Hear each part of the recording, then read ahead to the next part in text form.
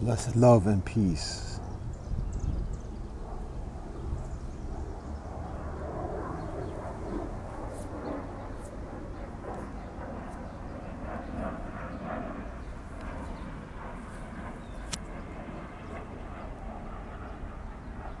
Where do you live?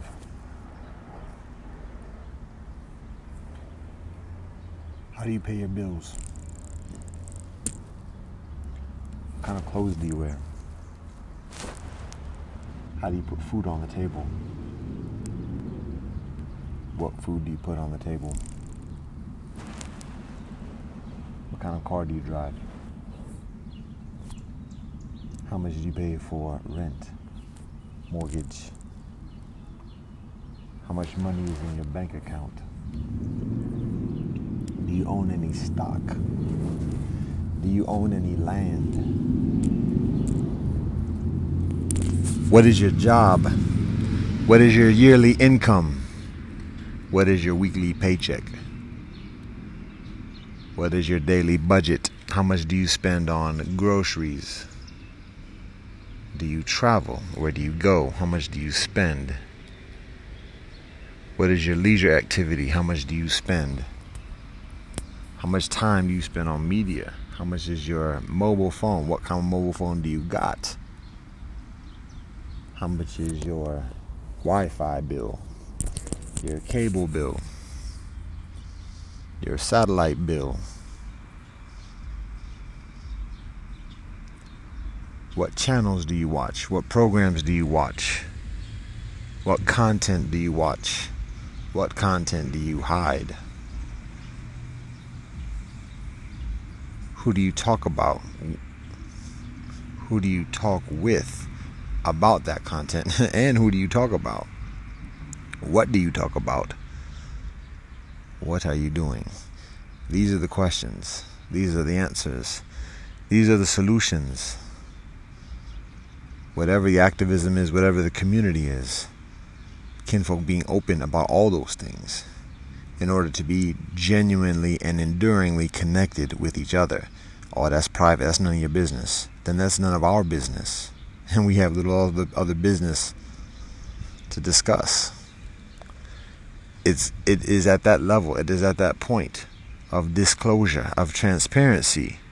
Forget about politicians and bankers and CEOs and coats and all that other stuff. Yo, your kinfolk, how much do you trust each other with that information? Your family, how about that? All of us. That applies to all of us. Solidarity involves that type of information, that type of trust with each other. Otherwise, the system is in between. It's infiltrated that relationship. People prioritize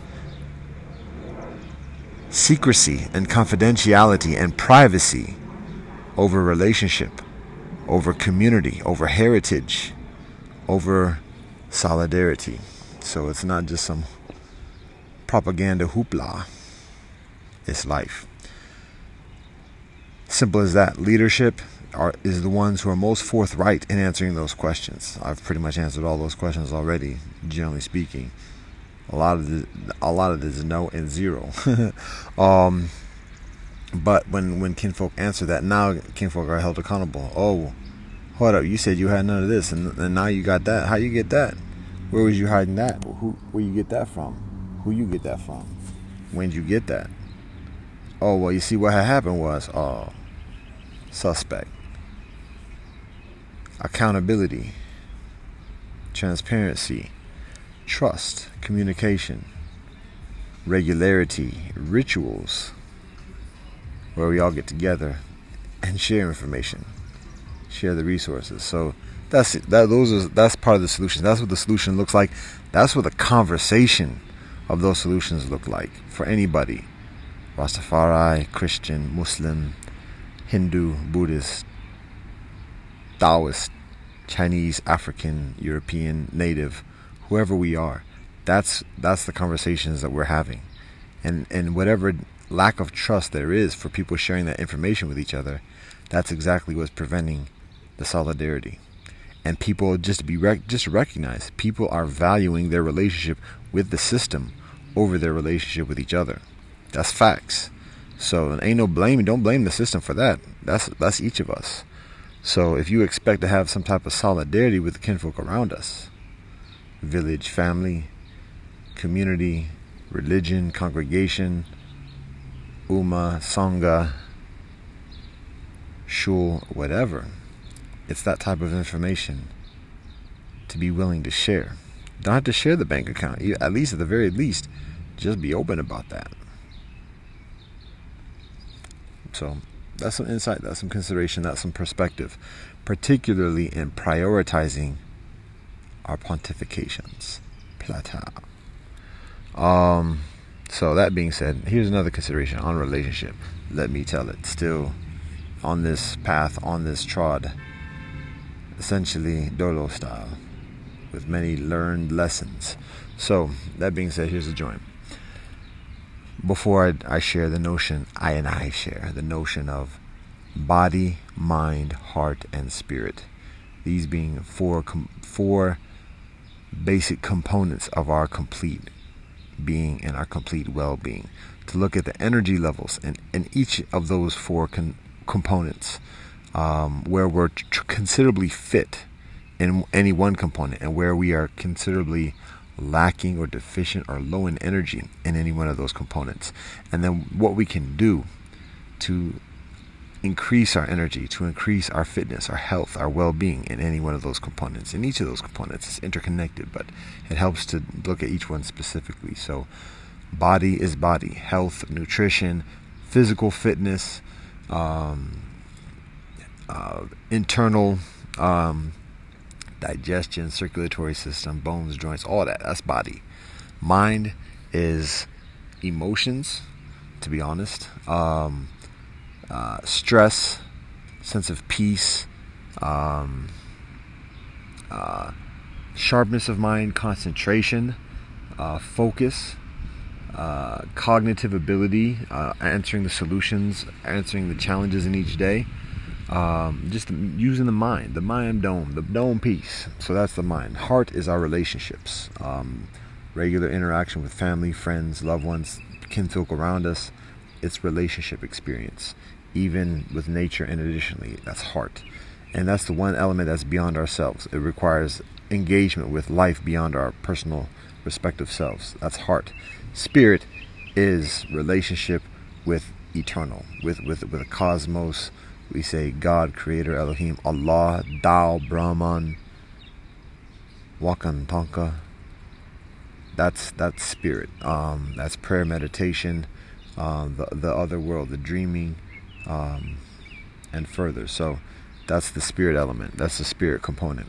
So with that recognized and review established, here's the consideration concerning marriage, the experience of marriage. Again, let me tell it, but this is some recent sharing that I continue to share onto the eye. And it's this. I'm going to speak from the perspective of being a man.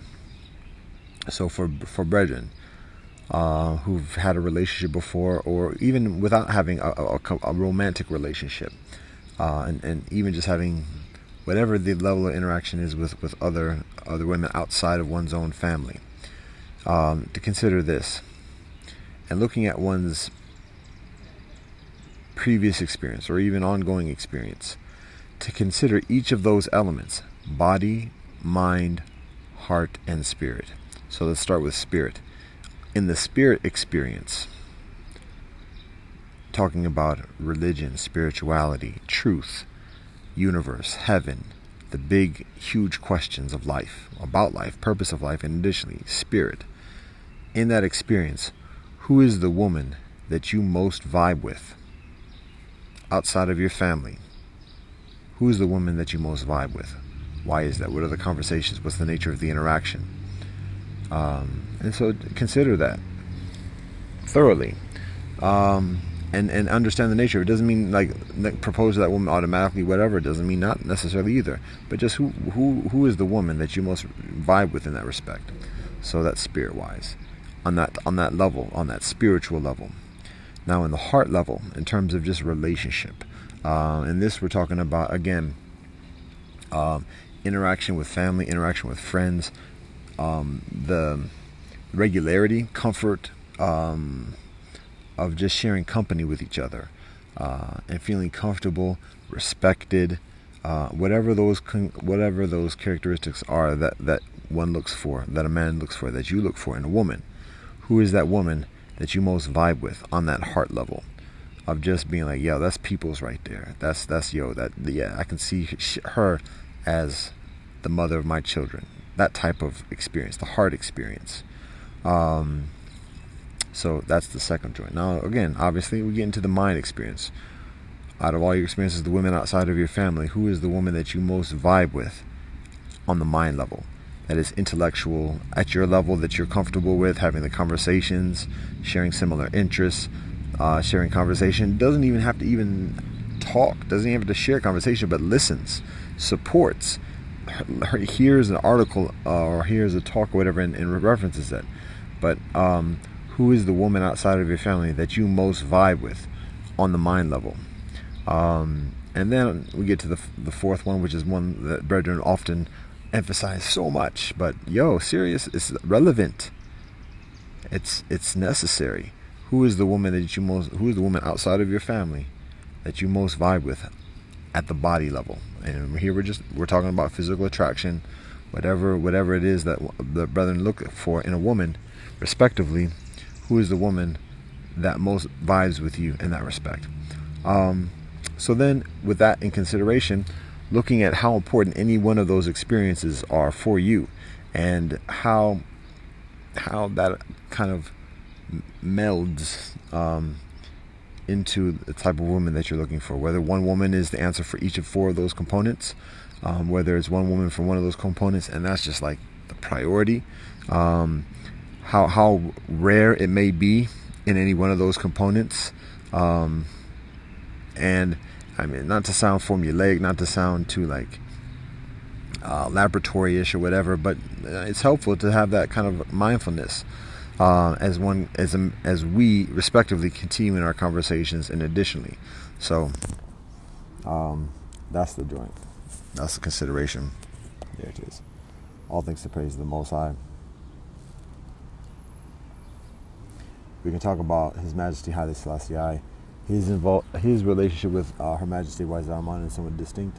There's a lot of the element of arranged marriages and conversations that facilitate the purposefulness of relationship, and additionally, and for many of us, that's actually very applicable to our tradition, our culture, where we are at this moment today. Many brethren, however, today are conditioned and raised in a comparatively romantic marriage kind of scenario and paradigm. So this is particularly provided for those because in that paradigm, men have increasing amount of responsibility and onus of being proactive in finding a woman and finding a wife. So for such brethren particularly, that's what this consideration is shared for that purpose and encouragement. So again, it's a matter of having respect continually, thoroughly for oneself, but also for women and each being. It's a matter of being honest with oneself, with one's intentions, being disciplined. Women are beautiful, but at the same time, we have to be disciplined with our mind, purposeful, knowing why it is we're doing what we're doing, being able to articulate that with a certain efficacy, comfortableness, being less worried about fumbles and foibles within ourselves or others, recognizing what the priorities are, and recognizing patience, foundation of all blessings. With that patience, having flexibility in conversation with others, woman, her parents, family, and additionally, and also with that patience towards us and all our other idiosyncrasies. So that's some of the consideration at this moment. Again, all thanks and praise to the Most High, Elohim, blessed love and peace of Rastafari.